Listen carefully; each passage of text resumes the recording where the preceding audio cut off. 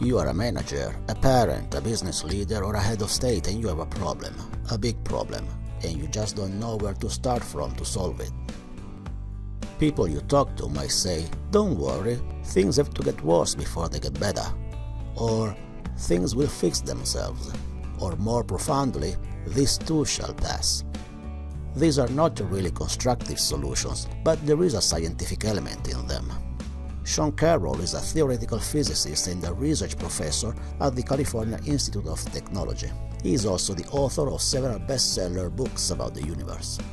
In this presentation, he tells us how the universe and thinking like a physicist can help individuals to find the solution to complex issues by looking at the big picture, and he gives us some examples. Take a listen. In many contexts, it is useful, even if you're not doing physics, to think like a physicist, to think beyond the specific system that you're looking at, and to instead contemplate general principles that apply to all sorts of systems. And I'm going to start with two ideas that seem to be in competition a little bit, and showing how resolving those ideas, thinking like a physicist, can help us understand them better. So idea number one is the universe, or any closed system inside the universe, moves from order to disorder. This is the famous second law of thermodynamics. Entropy increases in isolated systems. Entropy is a way of talking about the randomness, the disorderliness, the disorganization of different things, and it tends to grow with time. So the classic example is cream and coffee. Imagine that you have delicately put cream on top of your coffee cup. Coffee is underneath. That is a low entropy situation. Everything is very orderly. All the cream's on the top, all the coffee's on the bottom. Now imagine mixing them together, easy enough to do. You get a high entropy situation where everything is mixed up. That is a disorderly situation. You don't know which molecule is cream, which molecule is coffee. But there's another fact that I want to point out, which is that the universe is full of extremely complex systems. Systems that are interconnected in many intricate ways, things that seem at first glance to be extremely orderly. You can think of living beings, living organisms, or the ecosystem in which they're embedded. You can think of political or social or economic systems. And of course, you can think about technology. You can think about the internet. Here's a picture of a little part of the internet. Or you could think about individual computers within the internet. So here's the question. If the universe is full of these extremely complex systems, but all it does is move from order to disorder, the whole history of the universe, in some sense, is a winding down, of becoming more messy and chaotic. How in the world is it that these complex systems come to be? How do we get the spontaneous generation of complexity and interconnectedness that we see in nature? Turns out, this is a hard question. We don't know fully the answer to it, but it's under investigation, and by thinking about it, we can learn some general features of complex systems. Here is one very, very important feature, namely that the difference between simple and complex is very different than the difference between orderly and disorderly. Think about that cup of coffee again. When we start, it's orderly, all the cream on top, all the coffee on the bottom, low entropy. When we end, it's high entropy, everything's mixed up, very disorderly. But when we begin, it's very simple. Cream's on the top, coffee's on the bottom. Complexity is a way of talking about how much information you need to give me to describe a system. If all I need to do is say cream on the top, coffee on the bottom, that's a very small amount of information. That is a simple system. But then at the end, when it's high entropy, it's also simple. Everything is mixed together. That's all you need to tell me. It's in between. It's when the mixing is happening, when the intricate tendrils of cream and coffee are mixing together in fractal patterns. That's when it looks complex. And this is a fundamental insight about the nature of complexity. Complex doesn't mean orderly. Complexity comes into existence, or can come into existence, on the road from order to disorder. This is something that is not only true for cups of coffee, it's a wide phenomenon. Think about the universe as a whole. 14 billion years ago, near the Big Bang, the universe was very low entropy, and it was very simple. It was very organized. It was hot, dense, smooth, rapidly expanding. In the far, far future, the universe will be high entropy. Space will empty out, stars will die, everything will be scattered to the four winds, but it will once again be simple. It will be very easy to describe it. There's nothing there but empty space. It's in between. It's now that the universe is exciting, interesting, complex, filled with all these different kinds of things going on. So this seems to be kind of a general phenomenon. We have a rule that says that things go from orderly, low entropy, to disorderly, high entropy, but complexity first rises out of simplicity and then goes away. Or at least I gave you two examples where that's true, so we can ask, is this a fundamental principle? We don't know, but the answer seems to be it depends. It depends on other details of the system that we haven't specified yet. So some friends of mine and I actually looked at this by simulating cream mixing into coffee in a computer simulation.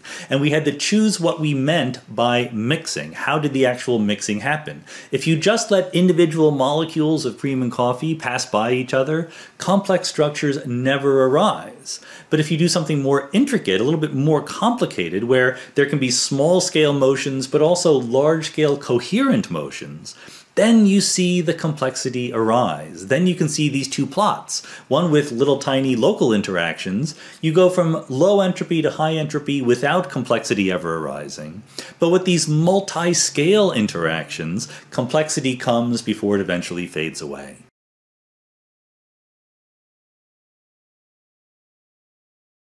So the important lesson here is that entropy is not your enemy, really. We are all complex systems that are embedded in an environment where entropy is increasing, and that's actually important to us. Entropy seems like your enemy because it takes things apart, right? Things fall into disrepair. But the fact that we can repair things also depends on the fact that entropy is increasing. Complex systems like ourselves both come into existence and then also maintain our complexity, our integrity, our working parts in good alignment with each other by increasing the entropy of the universe. Think about living beings. Think about the biosphere here on Earth, right? We say to ourselves, we need the energy we get from solar radiation, okay? We use the light from the sun, plants photosynthesize, human beings eat the plants, etc. But think about that a little more carefully. The Earth actually radiates into space almost exactly the same amount of energy as it gets from the sun. There's no net input of energy to keep life on Earth going. What's happening is, what we get from the sun is visible light, right? The radiation is at a wavelength that is typical of the visible part of the electromagnetic spectrum. But what the Earth radiates back out into space is mostly infrared light. For every one photon we get from the sun, the Earth radiates 20 photons back into the universe. The same amount of energy, because the average energy of the photons we're radiating away is 1/20th of the energy we get from the sun, but we've increased the entropy of that energy 20 times. So the resource that we're using from the sun isn't really energy itself. It's the fact that that energy is in a useful, compressed, low entropy form. When we do that photosynthesis, that eating, that conversion of sugar into ATP energy that flows through our body and lets us move, we are degrading the energy that ultimately comes from the sun, turning it into less useful forms, generating heat, and then radiating that back out into the universe.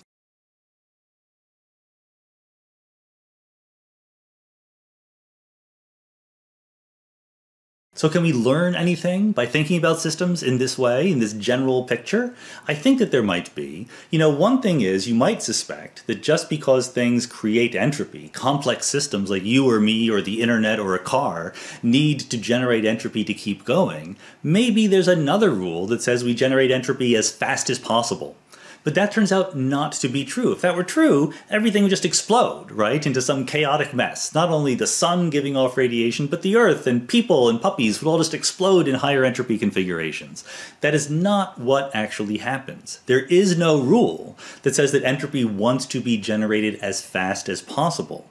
In fact, you can talk about the efficiency of different ways in which we use energy in the universe. Whenever there is heat being generated, that's a sign that entropy is being created. When the internal combustion engine on your car heats up, it's because it's turning the useful energy in its fuel into useless heat that is being radiated back out into the universe, increasing the entropy all the way. So we can start asking ourselves, is that kind of thing necessary? How efficient can we be at using our energy? One thing that uses energy is the simple act of computing. Computers generate heat. When computers do calculations, they create entropy, they heat up. You know this, whether you're running a server farm or just sitting with your laptop on your lap. And the total amount of energy we're using in calculations is enormously large in the modern world. Something like 5% of the total energy use in the United States goes to computations. We've all heard about Bitcoin mining in China, where these giant server farms are heating up the atmosphere around them. So we might want to ask, can we do better? Is it possible? Or are our current computers already doing the best possible job, being the most efficient at generating the least entropy? The answer is our current technology is terribly inefficient. We know this because we have examples of efficient computations. You have them in your body. The cells in your body are doing computations. If you think about the RNA, DNA, protein processes going on in microbiology, you can think of those as calculations being done, and you can show they do generate a little bit of heat, they generate a little bit of entropy, but they don't generate that much, otherwise you'd be burning up. It turns out that the calculations being done inside your cells are orders of magnitude more efficient than those that are done in the most efficient computer that we build in silicon in our factories today.